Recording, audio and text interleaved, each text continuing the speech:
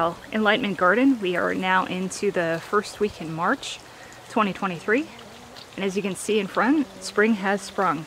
Today I want to talk about apricot varieties that do very well in a hot desert climate like we have here in the Phoenix, Arizona area. The two varieties of apricot that do best in our climate are Katy and Gold Kist, and I happen to be growing both of them. So in front here is my Katy apricot. This was planted in 2016 as a 15-gallon tree.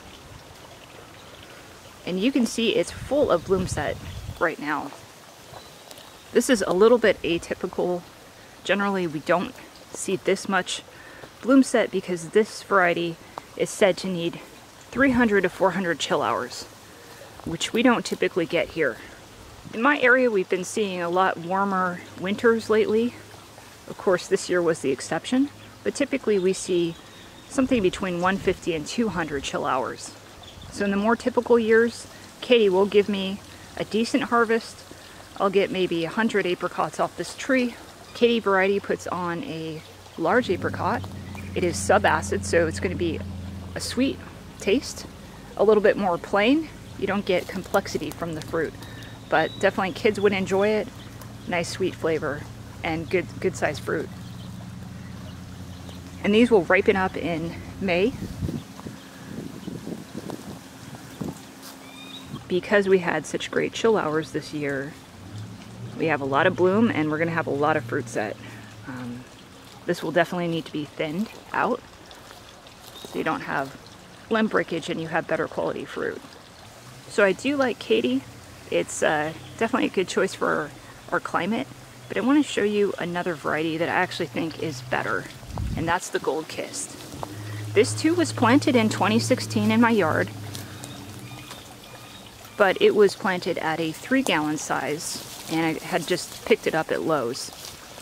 This variety needs less chill hours, said to only need 200 to 300.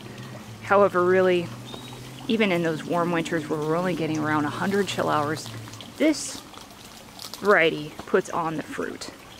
I'll get several hundred apricots off this tree. So the difference being the Gold Kist will consistently bear fruit for you, whereas the Katy really needs higher chill hours, more of that long cold winter like we got this past winter. Also, the fruit is a little different. Unlike Katy, it's not subacid. This does have some tartness to the fruit, which I like.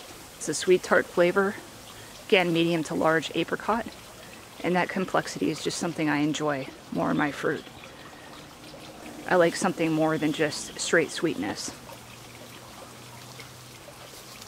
So you can see this too is just covered in bloom and will set a lot of fruit for us. Again, ripening up in May, same time as the Katy. I want to also point out the size of the tree. As I mentioned, I planted this as a 3-gallon, went in the ground at the same time as the 15-gallon. And you can see that this tree has gained pace with that 15-gallon tree. It's just as big, so that's just another tip. Like I've mentioned in other videos, really don't see the need of getting a large tree. Your smaller trees will actually root faster. They don't have the tendency of being root bound, so they'll spread out and they will eventually get as large within a few years.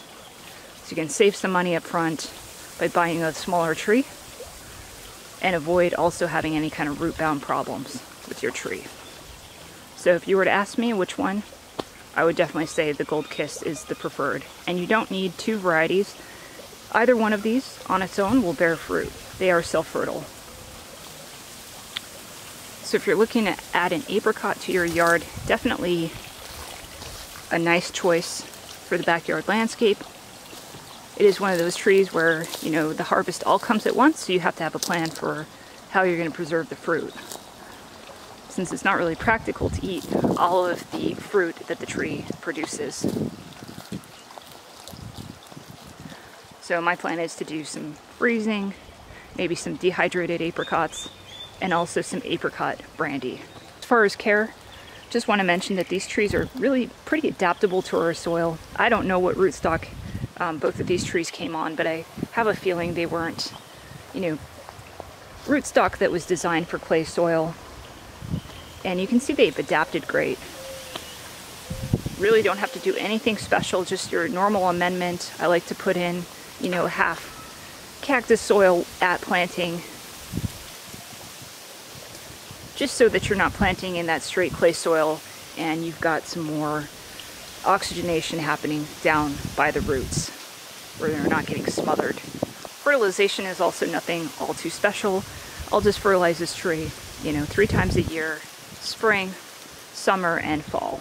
As far as location, both my trees were in full sun at planting. They do struggle when they're young, like that 3-gallon size definitely struggled its first summer here because it didn't have protection of its canopy. It was quite a small tree at that point. But once they're established, year 2 and beyond, they're going to have a strong canopy of leaves that will protect them from sunburn. Apricot's going through its first summer. You may want to paint up the trunk. You know, just put some trunk paint on there or the Ivy Organics, and that'll help protect it from sunburn. I don't need to do that with this established tree because this is going to be full of foliage and the sun is not really going to be directly hitting that trunk with this age. If you have any questions, please post them in the comments area. As always, thanks for watching and happy spring.